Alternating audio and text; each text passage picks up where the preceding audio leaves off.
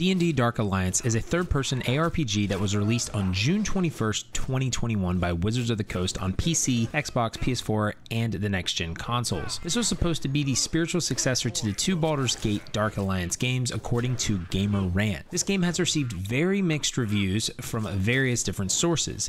IGN gave it a 4 out of 10, PC Gamer gave it an 82%, and Metascore was a 53. This prompted the makers of the game Took Games to promise it to receive future updates and improvements. And to put those scores into perspective, the Baldur's Gate Dark Alliance game got 11 points higher on Metacritic and 5 points higher on the user score for Metacritic from 3.3 to 8.3, which is a massive jump. So why did these reviews turn out to be so mixed? Is this game inherently bad? Is it underwhelming? Are there any game-breaking bugs? Does it not live up to the gold standard of D&D? Well, you are about to find out. My name is Adam from brahwegotthis, and today we start our journey in the gaming world with a brand new series to find the worst RPG possible that has ever been made. This is a new series inspired by Josh Strive Hayes' worst MMORPG game series, so on this quest to find the worst RPG ever, we will start with DnD Dark Alliance. Again, a massive shout out to my patrons and YouTube members. I'll have more on that at the end of the video. D&D is something that is fairly new to me as I started playing the tabletop version just about 6 months ago with a friend group IRL. It has been one of the most enjoyable experiences when it comes to gaming that I've ever had. So trying out Dark Alliance was pretty exciting to me, even though I had heard of some of the mixed reviews.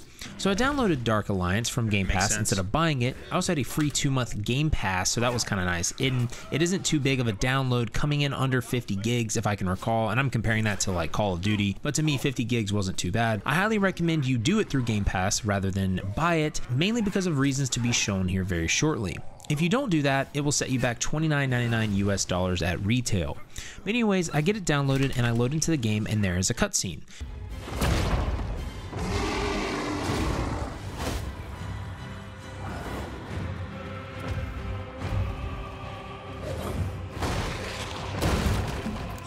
Drizzt Do'Urden, the Drow outcast. Few can match his deadly speed. He could be the key to everything. They care for each other. Something to be exploited, perhaps. But their bond is strong. Regardless, they failed to secure the shard from that fool, Kessel. It's out there, exposed, for the taking. And now, it will be mine.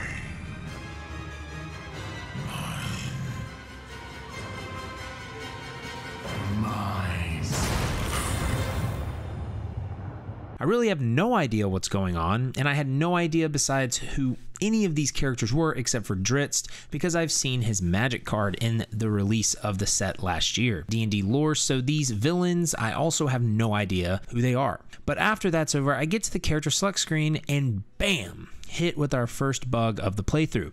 I can't see what the character even looks like. I thought this was part of the game, and I was thinking to myself, this is a weird way to start an ARPG, a game based off of customizing and making your character look stronger. But anyways, I got through that, and I see that there are only 4 characters to choose from except from an expansion slot character. There's Drizzt, who is a rogue type class, so he's like a duelist assassin. Caddy Bree, who is a fighter. Their role is a archer and sniper. Wolfgar is a barbarian who is an assault shock trooper, and Brunner is a fighter as well, so it's a tank class. So as soon as I do this, I pick my barbarian character. The visuals when I get in the game look stunning. I love the lighting and it just looks fantastic. I'm led to try the tutorial out, which I do, and it is set up like Diablo where you have acts and you have to progress through them. Now we drop into the tutorial and the basic attacks and fighting styles are told to us. We start to light and heavy attack essentially, and it feels decent to start off, and it has us do some ranged attack, which feels super clunky. And let's just take a moment and talk about how so many games default controls controls are just so weird and they make no sense at all. Binding a range attack to the control key just makes no logical sense to me. But combat goes on longer and I learn how to do combos, but again, it's a little wonky because it wants me to do a 4-hit combo, but these enemies take only 2 to 3 hits to kill, so you have to chain them to other enemies. Then it has me, like I said, try ranged attacking and it just feels clunky. I'm a two-handed hammer wielding Chad. I don't need to stand there and throw bananas at targets. I need to paste them. I then learn to jump with just space, which makes sense to me, and evade is the C key, which again feels pretty decently natural. Now parrying is just weird to me. Parrying was tab, and in a PC game, I have not used tab as parry most of the time. Usually block to me makes sense on the right click on the mouse. Right now, putting your fingers on WASD and somehow hitting tab to block just doesn't work. Also, the timing of the parry was really hard for me to time. Sometimes it felt like I timed it right, but I didn't. And other times it had to be a split second before. It kind of reminds me of kind of like the Batman series or like the Shadow of War or Mordor series. It just didn't feel good though, but those did feel good in those games. Anyways though, we trudged through this and got to the next phase of the tutorial. The worst part, lock on. Warning for motion sickness here. Lock on was disorienting, that I was feeling sick after doing it. It shakes the screen and it's clunky. Every time you move forward, it resets the screen. It doesn't seem to work right. And don't worry, later I try using it again and turn camera shake off and it still makes me feel sick. I am literally feeling queasy watching my playback right now. And I don't normally get sick from games, but this was agonizing. This is something that will plague us. But anyways, after this sickening moment, I get to performing my ultimate and it's pretty amazing, I will say. I spin around and I melt some enemies. I am then ready to start doing missions and leave the tutorial. But wait, this doesn't seem right. I encounter massive bug number 2. It kicked me to character select screen and it didn't register that I completed the tutorial. At this point, I am very confused. I don't know if it's making me play through every class before I can progress. So I try again and I am met with the same issue. Character screen again. At this point, I am 25 minutes into my playthrough and I am getting a little annoyed. How is this still a bug almost a year after the game releases? I search online to find answers to anyone that has any solutions to this and I literally can't find a single article with players having this issue. But I do stumble upon an article on Gamer Revolution on how there is a game-breaking bug of characters in progress being stopped and characters being completely wiped. The progress stopping bug has been patched, but from my research, it looks like there is no known solution to the character wipe bug. This is a massive problem. It's almost a year since the game has been released, and you're telling me I can't even get past the tutorial, and I have a chance of sinking hundreds of hours into an ARPG, and that character will be potentially wiped without any solution. Things are not really looking up from here. So I try to do this one more time. I pick Dritz, who's like, again, the rogue, and it ends up kicking me again. Oh, kick to character select. Cool. At this time, I'm nearly 40 minutes in and I'm about to give up. But since I'm doing a video on this, I try to give it the old resetting everything, turning everything back on and off. It's the old IT trick. You turn it off, you turn it back on to see if it works. So I reset the game and I relaunch. And to my wondering eyes appear 4 shiny characters and 1 DLC character that I can't play, and I'm finally able to see the characters. I also am then able to go to the mission board and it allows me to recognize that I don't need to do the tutorial. It was optional before, but it wouldn't let me do other missions. But finally, I can do another mission and I finally get to play the game after 40 something minutes. But let me stop us here a second. I can't stress this enough on how bad this bug is. The first hour to 2 hours of gameplay for a game is a make or break situation. If I wasn't a content creator trying to give this a full try and someone that just wanted to pick this up casually was trying to play this, most times that player isn't going to restart the game like I did. If you try to do the tutorial 3 times and it doesn't let you progress, you don't find any articles on how to fix it, you may just uninstall, especially if it was a free game for you. That is just so bad. It is essentially game killing. So we've been talking about this RPG and how it doesn't really work, and I just want to talk to you about something that does work, and that is the Ridge wallet. This is the sponsor of our video today, and I absolutely love my Ridge wallet. You guys have seen it many times. I love the color and style that I have, the Damascus steel style. I love that it holds up to 12 cards and it has a cash strap. I can take this anywhere, and it has RFID blocking technology, which prevents digital pickpocketers. I absolutely love this, and right now there's a Father's Day special to where you can get 15% off your order at checkout if you use my code brahwegotthis. So check that out in the description and comment section. But thank you again to the Ridge Wallet for sponsoring this video. Anyways, though, we get to the interface of the difficulty and we see the different levels and rewards, and I will say that the UI in this game is pretty clean. That's something I really like about games and is a big feature for me. So what I did is I clicked Companions of Icewind Dale, and I was off to start my first quest. The cutscene plays, and honestly, the audio and the cutscene voice acting was pretty solid. I didn't have any complaints about it.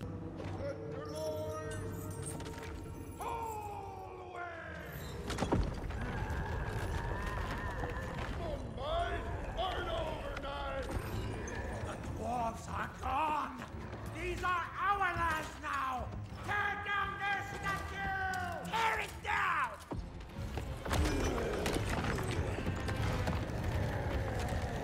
Tear it down!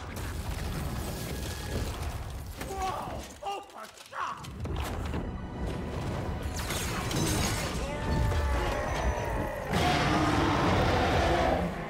I think death!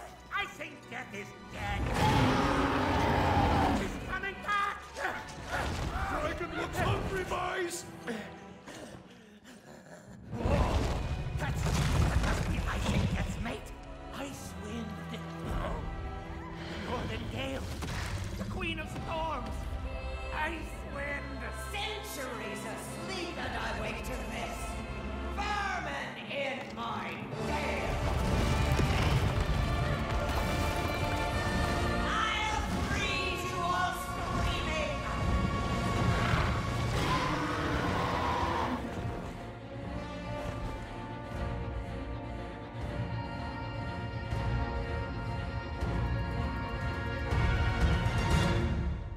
But now that we are loaded into the dungeon and the visuals that look solid, I pick up some random loot and start crushing rocks to get crystals. This was pretty cool. Another in-game tutorial pops up. I immediately almost die from ice and open a chest, and the movement felt a little weird when that happened, but I realized it's because I didn't know what the warmth mechanic was. But 1 minute in, and I have already drank 2 of my potions. It's not a great start for me. I'm crushing everything in my path, and I have my first combat encounter. Combat starts out really fun, actually. We kill the first couple of enemies, and then we are met with a really cool mechanic, in my opinion, the short rest. Short rests in IRL D&D or tabletop D&D is essentially rests that help you restore certain things for each of your party members. There are also long rests in D&D as well, but short rests in this game are optional, just like in D&D. But if you take a short rest, you refill your consumables in this game, you get a checkpoint, and you use an item loot bonus. But if you don't take your short rest, you increase the loot rarity, which I think was pretty cool. So like a Chad gamer myself, I don't rest, I don't need it, I increase the rarity. We continue in the dungeon and fight more enemies, and at this point, I'm still getting used to the combat, but the movement in combat is something that just feels off in my opinion, and I can't put my finger on it, but I continue not taking the short rest because I am a Chad. I beat a harder boss, and again, combat is just all over the place. I get slammed, I miss my attacks, it feels hard to actually connect without lock on. I get to this point where I don't have any potions and I literally have no health, and I'm literally trying to cheese this section, and it's working. It was actually quite hilarious. This was the high point of my playthrough because enemies were actually attacking each other essentially with arrows, but I kept baiting them and killing them one by one. This big fat guy kept hitting his own enemies or his own players or own people, and here's where I was beginning to think I had some combat down pat. I thought, okay, I just need to be a bit more patient, which I did, and I was definitely wrong, which you will see later. Then I fight these enemies that are so annoying. It reminded me of the combat in New World. Like, some of their attacks were just so sudden, it felt like I had no counter to them. They essentially just flew around in the air and just had to I just had to combo them down, and I'll have more on that later once we get to a harder difficulty of this. We then go through a series of elevators, and we get to the final area of the dungeon. The fight was fun, but still, I can't put my finger on what feels weird about combat. The enemies have a few attacks that I have no idea what is happening, but I power through and eventually kill the enemies, and it's definitely starting to feel like I really need other people with me to make this feel more fair. I finished the quest, and it gives me notifications of loot that I got and everything, and then the summary board of how I did.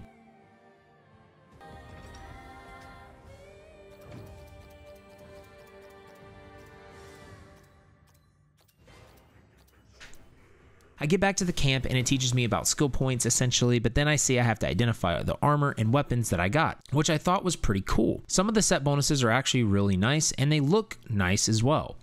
This kind of excited me. I was like, this is probably pretty deep. But I started equipping new gear and I started looking really awesome. I'm like, okay, D&D, I get some animated pants, and we all like animated pants.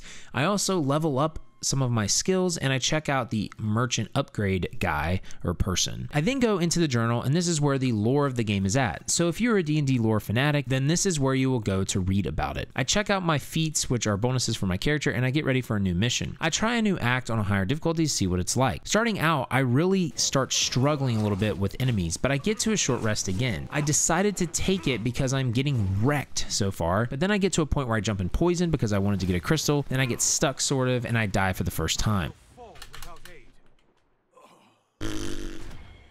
This made me really salty because, again, the controls and the movement are just so weird. So then we progress more and more, and I'm getting shreked. I'm being introduced into mechanics that I haven't seen before, and I'm feeling more and more like I need a party. I get through, and I finally get a short rest. Thank goodness.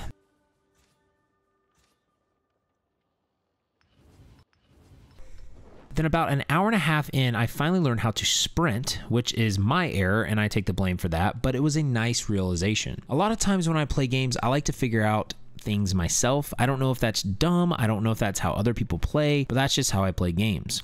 But anyways, we get to a really cool fiery area, which I think looks visually nice. When we get to there, I see some vaulting spikes later on, and I have nightmares of King's Fall Raid and Destiny. And if you don't know me, vaulting is not my thing.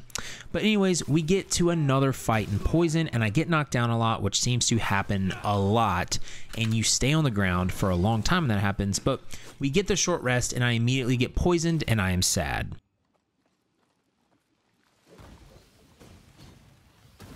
Now, we get to the boss, which has lightning, and my screen goes blurry for some reason, and I hate it. We have barely done any damage to this guy, and he is wrecking me. Again, without lock-on, it's just weird. But so many of his attacks just splash a lot, and I feel like there's no way I can get away from him, so I die. Jeez.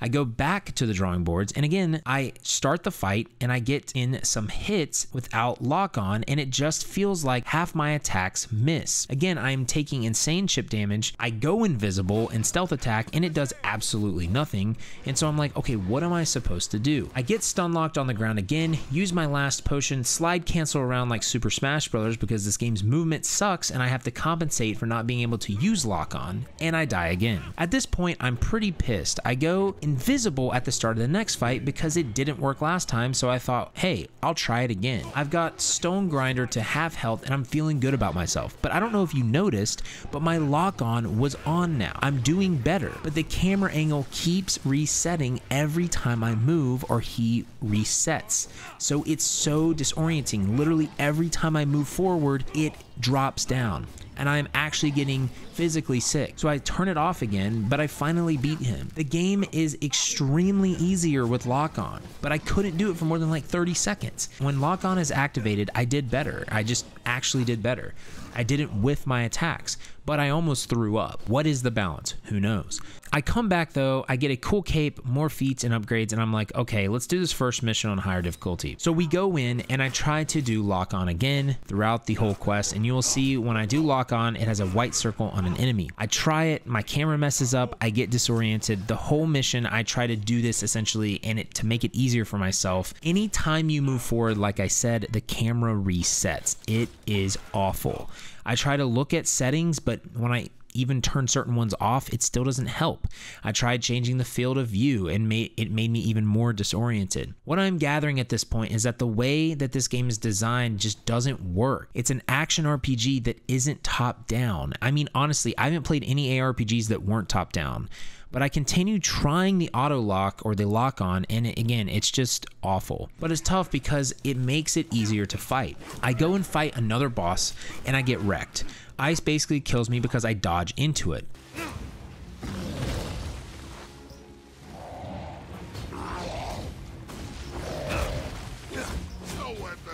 God, dude.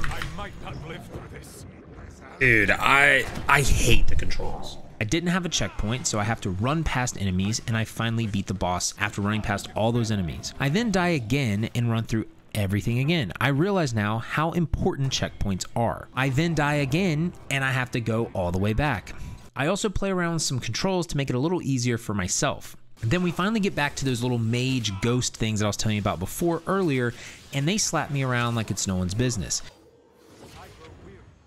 What? Oh my gosh, bro. I die and I try again without auto lock, which again is a pain in the butt because you whiff so many attacks, especially Dritz because he attacks so quickly. I eventually though beat them and take a short rest, and I go to the final boss fight. After a long final boss fight that was very annoying, I actually die and I rage quit out of the mission because at this point I am about fed up with the game, and for good reason. I mean, dude, like, no, dude, I'm done. Yes. The combat is so annoying, and it's one of the most annoying features in the game, and it has to be also one of the most important features in the game. I like the feel of it. I like the sound of it, but the way that it operates and you execute it just flat out doesn't meld well in this style of game. I was explaining it to my friend that this game's first problem with combat is that it doesn't know what its identity is. It wants you to have combos. It wants you to almost hack and slash or have fast-paced combat, yet it punishes you for super fast-paced combat because you charge in and you get slammed down, and with that, it also punishes you because it isn't top-down. Having fast-paced combat style game is very difficult to maneuver when you can't see what's behind you. That's why in top-down games, it's better to have that view because you need to move. You need to know where you're going and where you're dodging. It's almost how you usually don't play Elder Scrolls Online in first person because you can't see any mechanics behind you. But the way this game makes up for that is it's supposed to be easier with locking of enemies, right? It's supposed to keep them in front of you so you know who you're hitting. But it doesn't work because the camera angle gets disoriented, and every time you move forward, the camera just jerks down. That makes the lock-on virtually unplayable and simply just sickening. Like I said, I'm not joking. Every time I watch my combat with that, I get sick. I hope you haven't gotten sick yet, but all of these issues have made it to where I just don't like the combat. It feels clunky, and it feels like it doesn't have an identity. So I thought maybe I should try multiplayer because again, I feel like I need help in this game.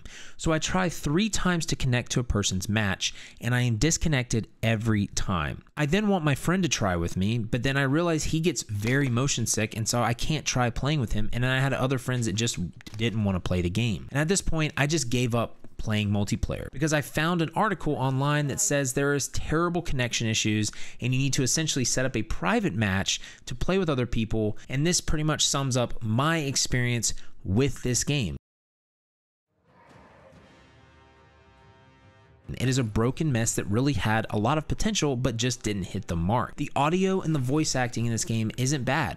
The UI isn't too bad. The gameplay features besides combat seem like they worked, and I'm sure that the story has nice bits of lore in there, and the loot even seemed to look cool. But all of this is a waste, and it doesn't matter at all if you can't deliver on the core gameplay, which is the combat and the ability to party up and play with other people. And so the fact that I couldn't even see my characters when first playing the game, the fact that the tutorial bug almost had me quit less than 45 minutes in, the fact that there's a disorienting lock-on camera that doesn't work, the fact that it has potential to have my character progression wiped completely after hundreds of hours, the fact that the clunkiness of combat from angles and lack of identity, and then the fact to not even be able to connect to one lobby, all of that just plagues DnD Dark Alliance. The game has been out for basically a year, and it has these issues still. I know why these reviews are so mixed and poor, because it just has too many issues for an average gamer. Again, an average gamer isn't going to be patient enough to restart like I did. They will pick this game up and they will put it down within 30 minutes. And it's truly sad because I like some of the features in this game, but I just can't get over the biggest flaws. So is DnD Dark Alliance the worst RPG I have ever played? I don't know if it is. So we need to figure out and keep searching if there's a worse one out there. This is pretty bad, but this game actually has potential. And with some of the bug fixes, if they could implement those, I think this game could be decent. But I need your help to help me figure out if there is a worse RPG out there, because right now this is a pretty bad RPG. So comment down below what you think the worst one is so I can try it out. Again, a massive shout out to my patrons and YouTube members. Remember, you can check out all the perks we have available there as well, but make sure to never, ever make a lock-on mechanic like this in a game ever again. It is truly sickening. But I am Adam with brahwegotthis, and I will see you guys next time on the worst RPG series ever. Later, everyone. Peace. Yay!